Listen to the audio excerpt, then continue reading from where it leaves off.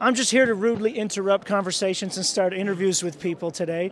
Sorry about that. So, I have a few questions about the product, but first I have questions about why are you dressed like a Boy Scout today? I was told to as a part of the dressing requirement. Awesome. As one of my colleagues runs away with his Boy Scout costume. Doesn't want anyone to see you. Full regalia. I love it. So tell me about the product really quickly. Sure. So this is wear deck, but you guys are expanding into a different market now.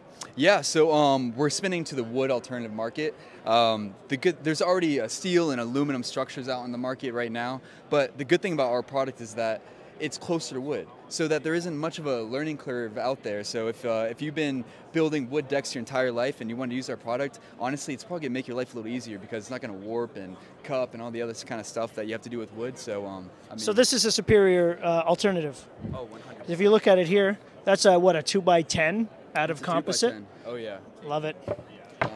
What's your favorite thing about your job today? My favorite thing about my job is meeting Gord. See that? Boom. I've been meeting tons of really cool people. I mean, this whole industry, it's like a fraternity, really. It's kind of cool. I never really knew that I would kind of be in this realm before. I mean, my family invented this product, and I've always been in the plastics industry and kind of behind a phone and a computer and stuff, and just kind of figuring out how to keep moving this product in the market. Owens Corning acquires us, and now we're at these shows. We put money in the booths. We're actually spending money on marketing and advertising and stuff, and now I'm good to... We're scaling, baby. We're doing it. Yeah, man. Living the dream out here in the Heck deck yeah. world. Boom.